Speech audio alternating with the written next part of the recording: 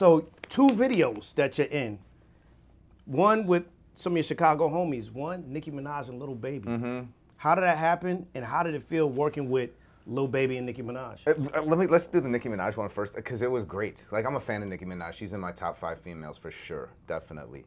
And it came out of, she was talking to Deon Taylor, the great director, Deon Taylor, who directed the finale of Power Book 4 Force. He directed me in The Intruder. Also, I acted in and executive produced a film that's going to be coming out soon called Fear with Deon. Just a great, prolific guy. But he's friends with Nicki.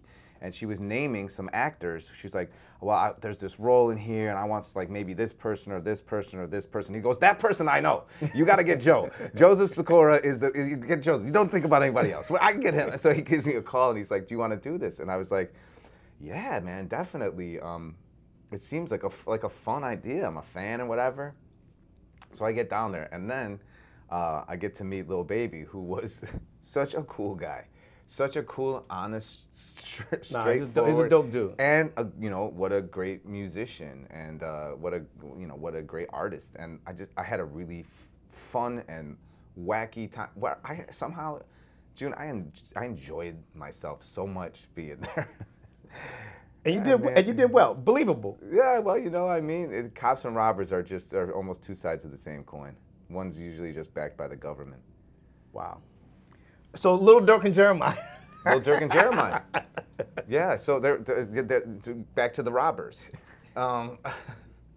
Spoken like a true boxer. As soon as I got you in the corner, you try to get, I'm going to put you back in the corner. But Jeremih is a friend, a hell of an actor. What a privilege to call that guy, a friend.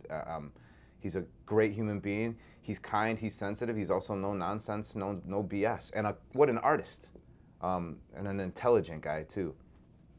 I only met Lil Durk on that day, but I'm a fan of his too, and I'm impressed with how there's keeping it real, where there's that little bit, like, it's like keeping it real with a little dash of fronting because you're scared of something. Right. He's not. He is who he say he is. He is who he says he is, but with that, he wants to be, like, you can just tell there's also this vibe of like, hey, this is the reality, but I want to be happy. I'm doing this, like, here's my demons, here's my story, here's, what I'm about. But don't forget, like, that top layer, I want to be happy.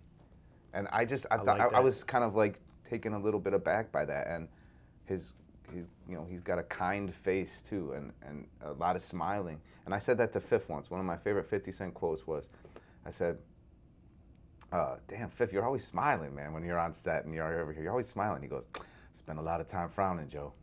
Wow.